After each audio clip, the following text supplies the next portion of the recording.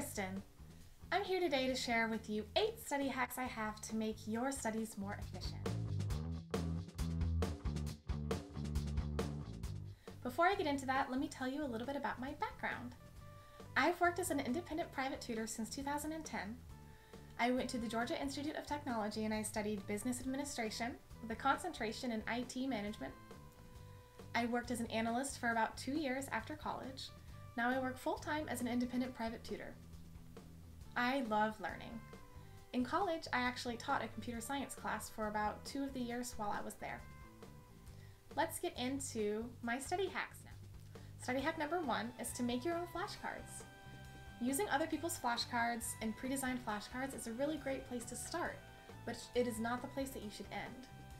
You should go through all of your notes and make your own flashcards based out of all of your notes. And the process of having to decide what will go on the front of each flashcard, what will go on the back of each flashcard, how you're going to paraphrase things and write things in an efficient way will cause you to save that information in your long-term memory in your brain. My next study hack is to make what I like to call a cheat sheet. Now this is not for cheating. Don't cheat. This cheat sheet is 1 sheet of printer paper where you use colored pens or colored pencils and you write out all of your notes onto 1 sheet of paper. Now this means that you can't literally write all your notes, but you want to write down all of the most important information. This requires going through all of your notes and deciding which pieces of information to write, how to write them more efficiently, and how to write them really tiny so that you can fit it all on 1 sheet of paper.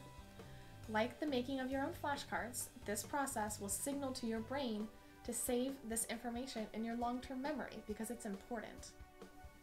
My third tip for how to make your studying more efficient is to verbalize what you're studying. Once you've gone through your notes, talk out loud through them. Read a page of notes and then try to verbalize it without looking at it. This talking through of the notes will, like the first 2 tips I gave you, signal to your brain to save that information in your long-term memory. And that's the goal of studying. My 4th tip is to visualize the information that you're studying by making doodles, drawing symbols, or making diagrams or charts, or even drawing maps. Whatever makes sense for the content that you're studying. Combining visualization of this information with the verbalization that you've done with the first hacks will signal to your brain to save this in your long-term memory. This is because visualization is very, very helpful for remembering things, especially when you're creating your own visuals and you're having to think to yourself about how to draw something. That helps you remember it. All of the hacks I've given you so far have been surrounding signaling to your brain to save something in your long-term memory. Now, something you should know is for your brain to save something in your long-term memory, you have to go to sleep at night and get a pretty good night's sleep. When we're sleeping, our brain goes through all of the information that it processed that day and it decides what to keep and what to get rid of. This process is how we're going to hack our brains to make our studies more efficient. By engaging actively with the material through making flashcards, making cheat sheets, verbalizing it, drawing it out, you can save this information in your long-term memory. So you need to study over the course of multiple days and get a good night's sleep each night, or at least a few hours of sleep if you can't get a good night's sleep.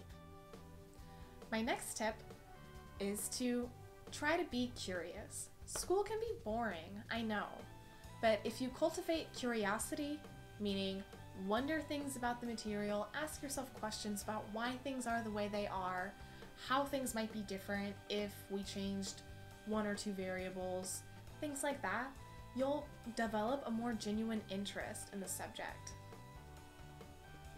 My final tip for making your studies more efficient is to, before you start studying, make a plan for your studies.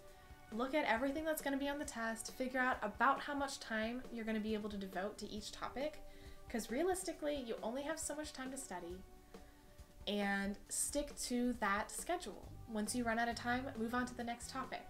This will ensure that you study everything you need to study instead of getting stuck on that one thing you think is really hard. Because it's the worst when you get to the night before the test and you still have half the material to cover. it makes it so you feel like it's not even worth it sometimes. So create a study schedule and stick to that schedule so you can be more efficient. Okay, those are my 8 study hacks. I hope you found them helpful. Have a nice day.